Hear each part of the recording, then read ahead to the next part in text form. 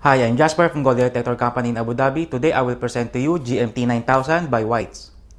Now guys, I'm going to show you how to work and the settings of GMT 9000 device. Now guys, we're going to turn on the device by pressing this. And remember, you can press this power. One press, you can turn off the light. And one press again, you can turn on the light. Now also, you can adjust the sensitivity by pressing down and up. Only this one, up, can make it number 10 for the full sensitivity. If you want to make it lower until 0, just press down. If you want it to make it normal, just on the number 5. For example, this is the stock or the main settings of the device. It can detect all metals. For example, I have here the gold. Okay, and also aluminum. I have here stainless steel. I have iron. It can detect all. Now, I will turn on the iron discrimination just by pressing this. Okay, as you can see, it's on the full, so it means it cannot detect any iron.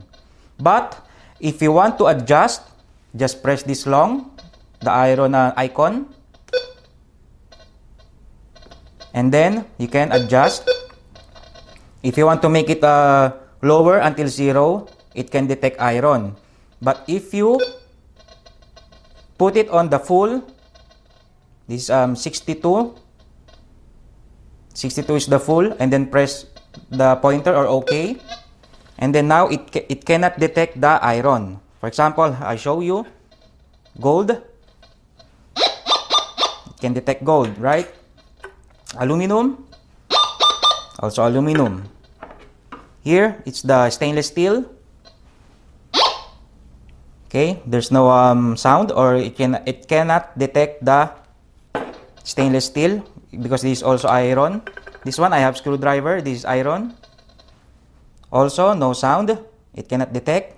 Okay, and now let's turn this off, and then I will show you the sound discrimination, or if you turn this on, there's a different tone that it will come. It depends on the target. For example, I have gold here. So that's the sound of the gold. This is aluminum. Same. Non-ferrous metal.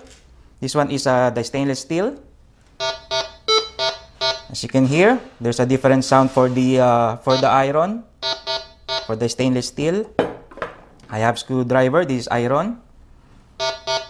It can detect, but there's a different sound or different tone. That's the settings for this. For the sound icon, let's turn off. And now, by pressing this, you will adjust the volume. Okay, if you want to mute, you can lower it until 0. If you want full, you can make it full. And then again, press OK. And now, for this icon sound, you can press it long. Okay, and then remove. And then you can adjust the threshold, the continuous sound. Okay, but if you don't want threshold, you don't want threshold sound, make it lower. And there's no sound for the threshold. Okay, and then press OK. And then now that's the settings that we have for the threshold. Okay, can detect. And now for pointer, you have to press this longer. Okay, for example, I have here gold. As you can see, there's a continuous sound, right? Again, for the aluminum. Okay. Again, for the stainless steel. Okay, that's the sound for the stainless steel, iron. Now we have screwdriver iron. Okay. Now guys, I'm done showing to you the settings and how to work with this GMT 9000 device. Please follow us in Facebook, Twitter, Instagram, and YouTube channel. By the way, I'm Jasper from Gold Detector Company in Abu Dhabi. Thank you.